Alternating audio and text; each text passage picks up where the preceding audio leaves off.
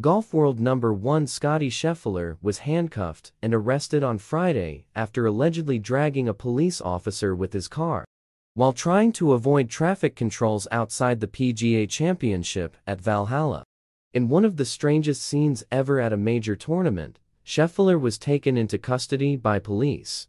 Booked with a mugshot taken in an orange jumpsuit, released.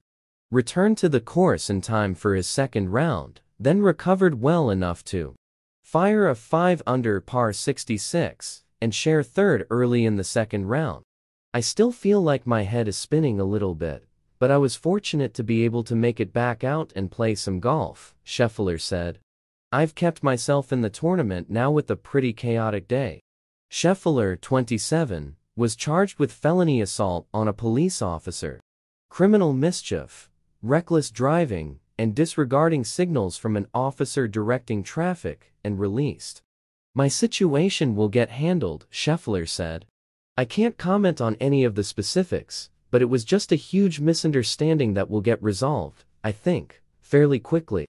Scheffler was detained by Louisville Metro Police after he drove onto curbing trying to get around a prior accident at the Valhalla entrance, one that resulted in the fatality of a pedestrian named as John Mills.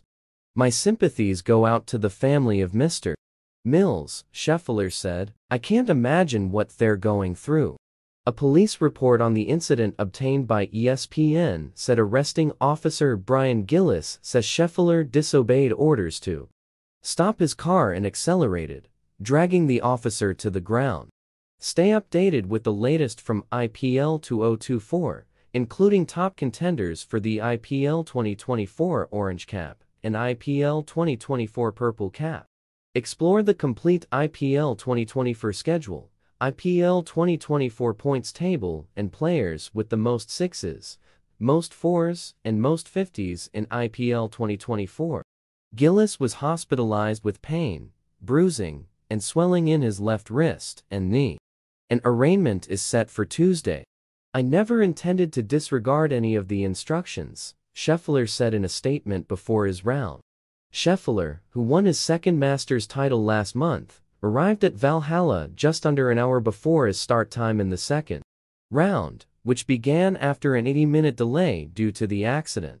We were devastated to learn that a worker with one of our vendors was tragically struck and killed by a shuttle bus, the PGA of America said in a statement. This is heartbreaking to all of us involved with the PGA Championship.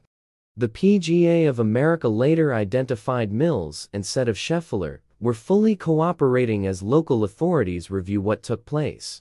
I was pretty rattled. Scheffler was driven from jail by the owner of Valhalla Golf Club, according to ESPN, to the clubhouse, where he ate breakfast before a practice range visit.